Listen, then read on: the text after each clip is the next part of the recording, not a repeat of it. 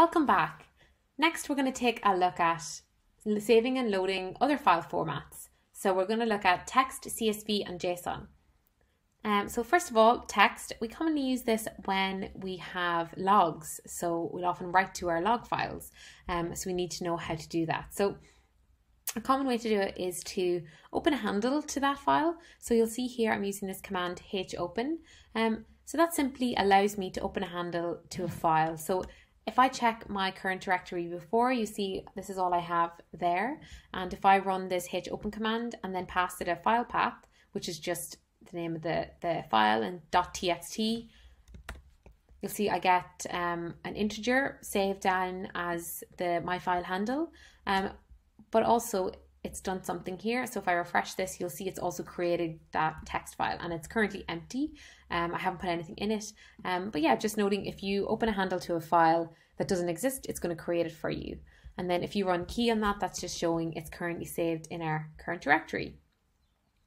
Now that we've done that file handle open, we're able to use that same handle, so this 1027 integer number, in order to write to the file. So I can simply pass any text in there with string quotes around it, and that's going to send to the file. So if I run both of these, two different strings here, writing some text and on the same line, and I come back to my text file, you'll see I now have that inputted into the text file and it's all come in on the one line. So even though I had the handles ran them separately, it still puts them all on the one line. So if you wanted to send a comment on a new line, you'd need to send it with a negative file handle, and that's going to basically add a carriage return to the end.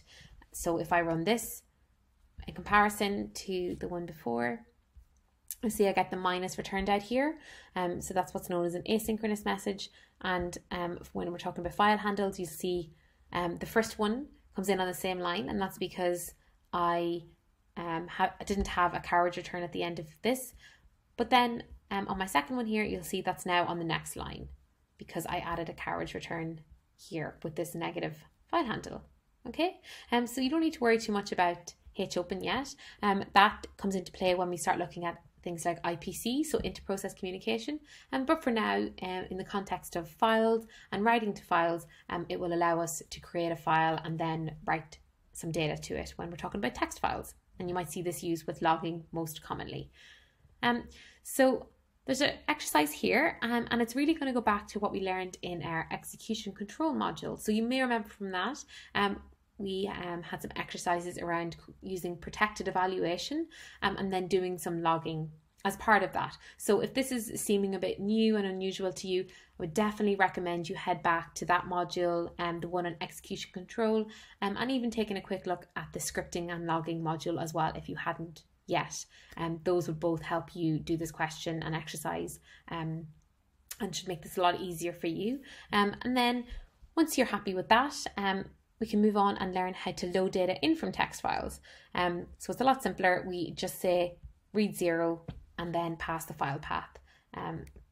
So we don't need to worry about opening any handles. So we're reading this in, and you'll see every line in the text file comes in as a separate string. So I've got two strings here. And then I can do any manipulation I want to. So remember back to our string manipulation module, we learned we had this VS function, which stands for vector from scalar, and I can do things like create substrings from a wider string. So for example, I'm going to pass it a space here, and this is saying everywhere I have a space, I want to create that, I want to make that a new string, and then I'm applying the each both operator. So again, if you're not familiar with this, you can check out the iterators module for more detail on each both. So when I run this, it's saying I'm going to split all of these, anywhere there's a space is going to become a new string. And then the reason I'm putting each both here is so that I can do it over this first one here and then again here. Okay, this is just a quick example of a kind of string manipulation you could use, but it's obviously not limited to this. It's just a quick intro, and definitely there's a lot more string manipulation techniques shown in our string manipulation module, and you can play around with applying those on any text files you might be working with. Okay, so that's our text files. I'll see you in the next video when we look at CSV files.